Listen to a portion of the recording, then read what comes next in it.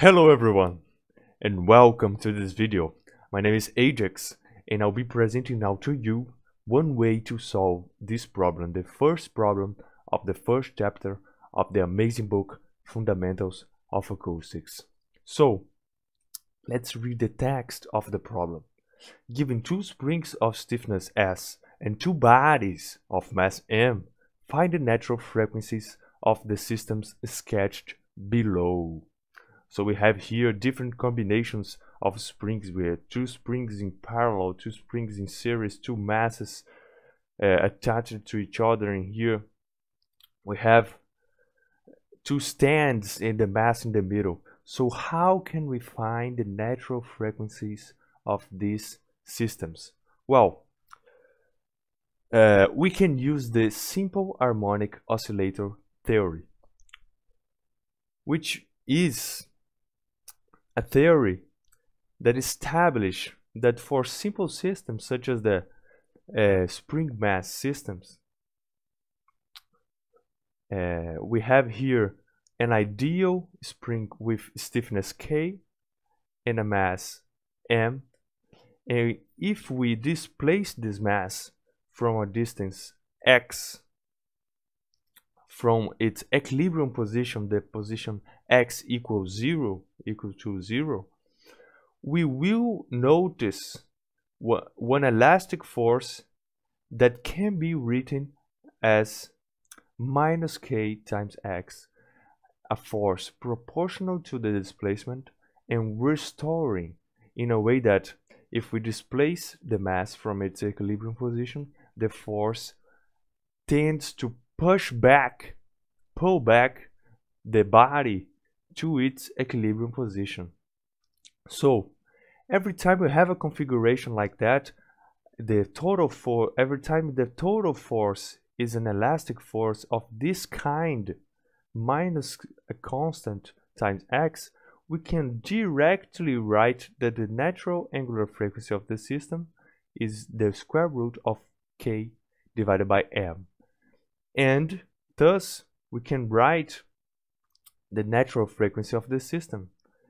We know that 2 pi times the frequency is the angular frequency, so we can write the natural frequency as 1 divided by 2 pi times omega 0, that is 1 divided by 2 pi times the square root of k divided by m. So we can study these systems above and see if the total force is an elastic force of this kind, and by identifying the k of the system and the mass, little mass m of the system, we can directly write the natural frequency. So let's study the system A. But first I want to note that I will not consider gravity in this problem, okay?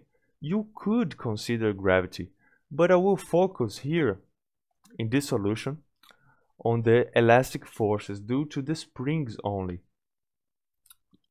So we have here this system A in its equilibrium position where the springs are relaxed, okay? This position is the x equals 0 to 0, and we pull the system by a distance x.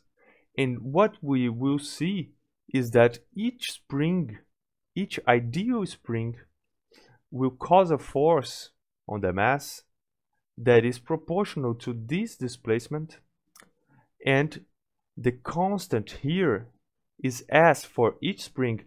So if we write the total force acting on the mass, it will be minus S times x plus minus S times x. There are two forces acting on the mass, each one related to a spring. So the total force will be minus 2S times x. And this is a total force of this kind. In this case, our k is equal to 2s, okay?